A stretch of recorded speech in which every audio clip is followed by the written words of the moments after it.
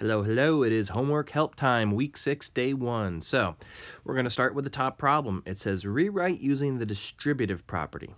Now, when you distribute, what you're going to do is you're going to take this 2 and you're going to multiply it by each number inside parentheses. So, I'm going to start and I'm going to do the 2 times the 4, which is 8. Bring down the plus sign, and then I'm going to distribute by doing 2 times 3x, which is 6x.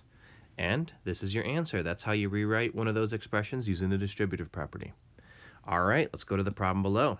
It says Tatiana had $350.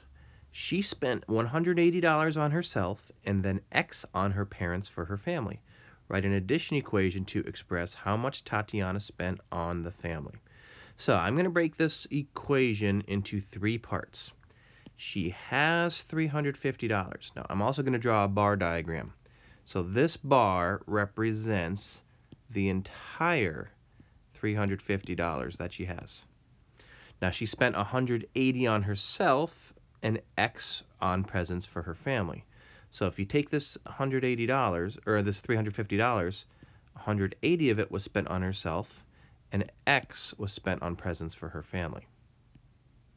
Write an addition equation to express how much Tatiana spent on her family.